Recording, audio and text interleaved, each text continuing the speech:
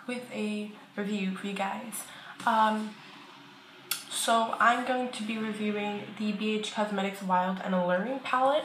I have the video of me swatching and unboxing this, so I'll probably do a couple swatches, but not anything like, probably do the whole thing. But anyways, if you hear anything in the background, it's my family. So yeah. My husband's playing video games, so you'll most likely hear that. So let's get right into this. So the BHCosmetics Wild and Alluring palette looks like this, and it opens up. It has a mirror, and then it has 9 baked eyeshadows, a blush, and a highlighter. And I don't really use this one. I use the Galaxy Chic one more than I use this one, but it's not really because, it's honestly not for preference or anything. I think it's mostly just because the Galaxy Chic one has more eyeshadows, so I think I just kind of go to that one. But I definitely am going to start trying this one even more.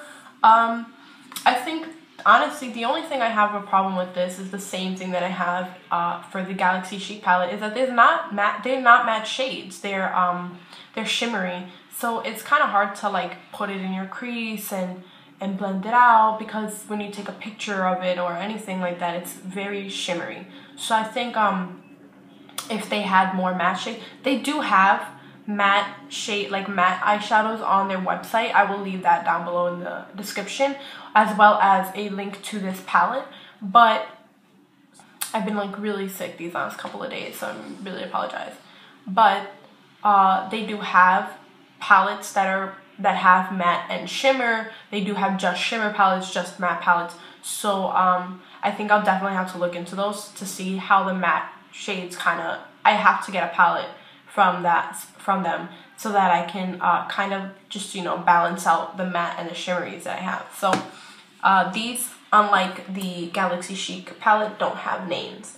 So, but this is what it looks like. I'm going to swatch this one right here right now. So let's swatch this one. Look at how gorgeous.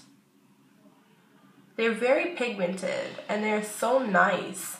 Now I'm gonna swatch this one right here. They're so nice and creamy.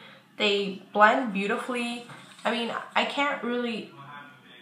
don't really have a lot of like complaints. They just, honestly, maybe it's just, this is just preference, I'm guessing. I'm gonna swatch the highlighter now. This is just preference, like the whole shimmery matte. There's the highlighter on top. The whole shimmery matte is literally just preference. I mean, if you like shimmery shades all over the lid, then I think this palette and the Galaxy Chic one is definitely your kind of thing. I do put them to good use, so I don't want to be ungrateful and be like, oh, I just don't, like, I have it and I don't even use it. No, it's not the case. I do use them. I just wish they had more matte shades. Now that could be my fault, because I could have picked, I could have gotten the matte shades instead of getting baked eyeshadows. So, but they do have the option in their website.